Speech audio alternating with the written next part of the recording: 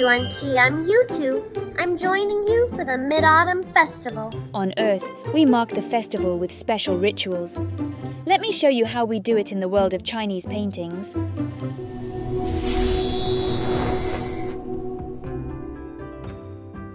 Chinese people have worshipped the moon since ancient time. The tradition of offering respect to the moon in autumn has been passed down for thousands of years. Since the Song dynasty, Mid-Autumn Festival gradually became an important holiday. People gather to admire the moon, drink wine, and write poetry. Many verses about the festival became well known, and you often appear in the poems. Haha!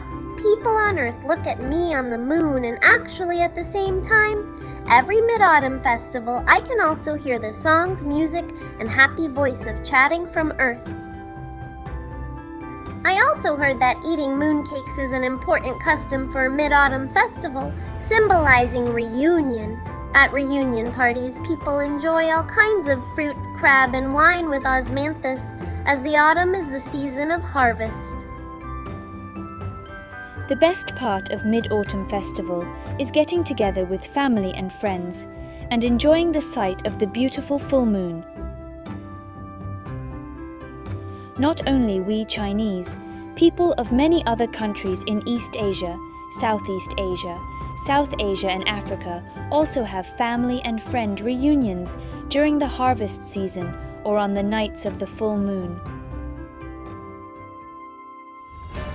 We can see that wishes for a good life are the same for people around the world. We wish everyone to enjoy the splendid scenery and the full moon, just like the famous verses by Su Shi. 但愿人长久，千里共婵娟。